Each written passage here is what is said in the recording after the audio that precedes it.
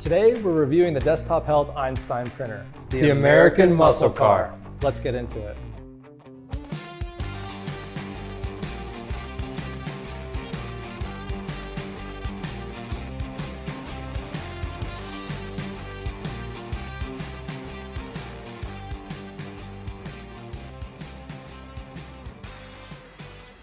Manufactured in California and built for speed, this printer changed how we think about same-day printing.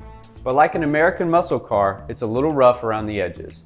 The history here is important. Desktop Metal purchased EnvisionTech for $300 million back in 2021, and from that merger came the Einstein printer. This is the first release from that company, and I was personally involved with the development of this printer. And I knew early on that it was going to jumpstart chairside printing and truly propel the industry forward. We were one of the first offices to have an Einstein and have extensive experience using the printer over the past 18 months, including dentures, all-on-X, veneers, and bite guards.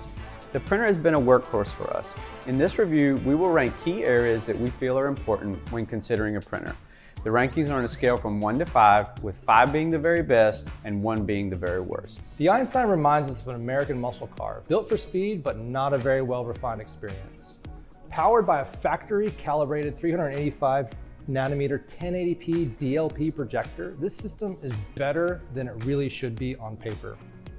We get better results from this 1080p projector than many of our 4K printers that we have in use. This printer implements heat and closed-loop technology with force sensors that constantly talk to the printer, providing feedback, allowing for rapid printing. RP Slicer allows full control of the essentials with some automation, such as automatic nesting using a feature called Autopilot. We find the software is adequate, but at the same time can be very difficult for team members to use and understand all the features.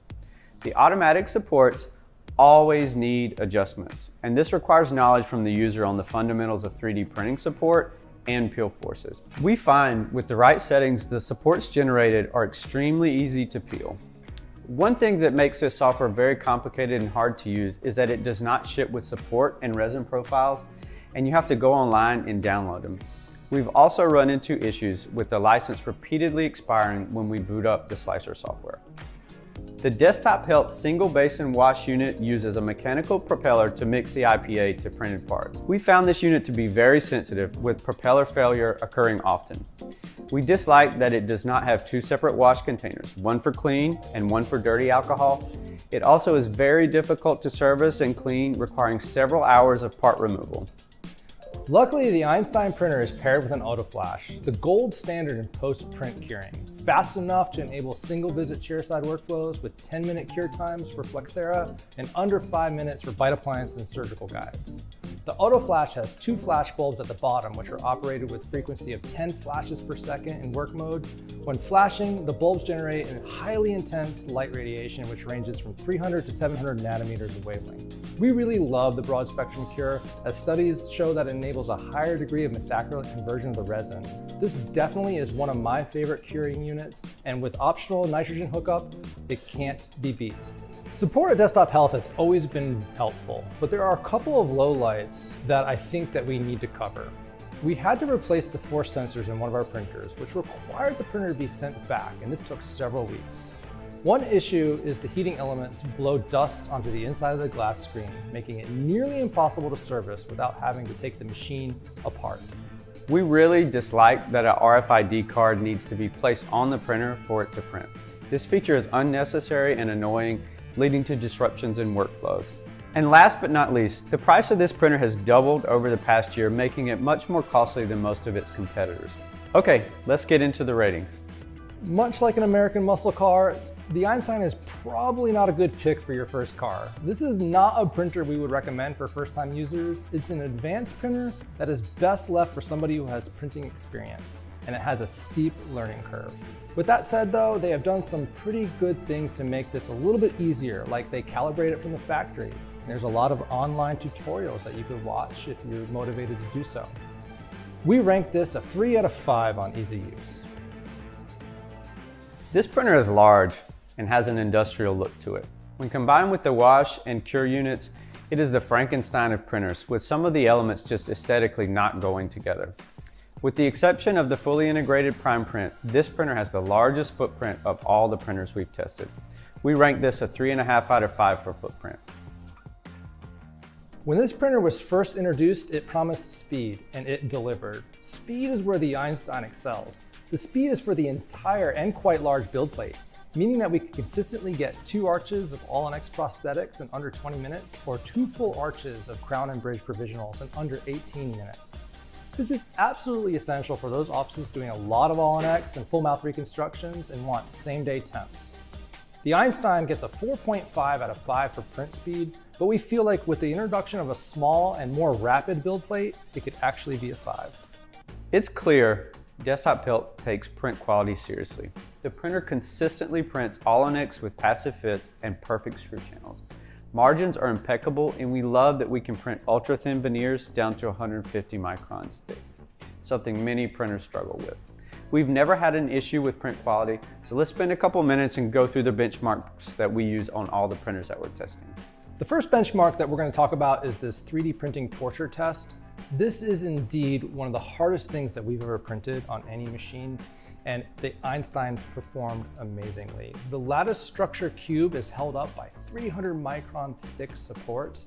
That is the ultimate test of a peel force on a printer. If this cube breaks off, we know that there's some issues, and this performed flawlessly. Next, we have the 3D printed crown.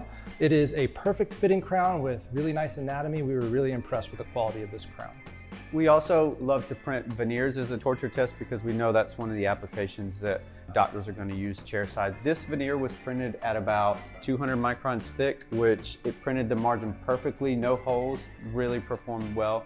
The next benchmark that we like to test is a screw retained crown, and so this prints with a true abutment tie base that has an anti-rotation notch, printed perfectly with the perfect fit. The last benchmark is a Smile mock-up, which also is about 150 microns thick. It printed a little thin right here, but other than that, pretty much perfect. We rank quality a 4.5 out of 5. We feel that if it had a little bit better of an XY resolution, because right now it's currently in about 99 microns, it could be perfect. It's all about the resins, and Flexera Smile was one of the first of the next generation print resins that were aesthetic, strong, not brittle, and could print fast. However, it is radiolucent and it has under 50% filler particles, which means it does not qualify as a ceramic resin under the new ADA code. The Flexera denture base is absolutely beautiful, but it has to be kept quite thick at 3 millimeters to avoid fracture. We find it is very, very sensitive to post-processing. SmileGuard is a good bite resin, and Keystone Soft material is also available on this printer. Overall, they have a great resin profile, with mostly all of them manufactured by Desktop Health, but they lack robust third-party resin support, and users are at the mercy of a relatively slow resin development pipeline.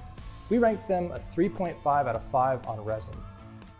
The first case that we're going to discuss is a complete upper denture case with a lower partial denture and some crowns. This patient presented like this in this scenario after having some ill-fitting prosthetics and some decay with an old denture with a reverse smile line. We did a quick light body wash of the denture. We scanned the edentulous ridges on the lower, and we also prepped the front teeth for full coverage.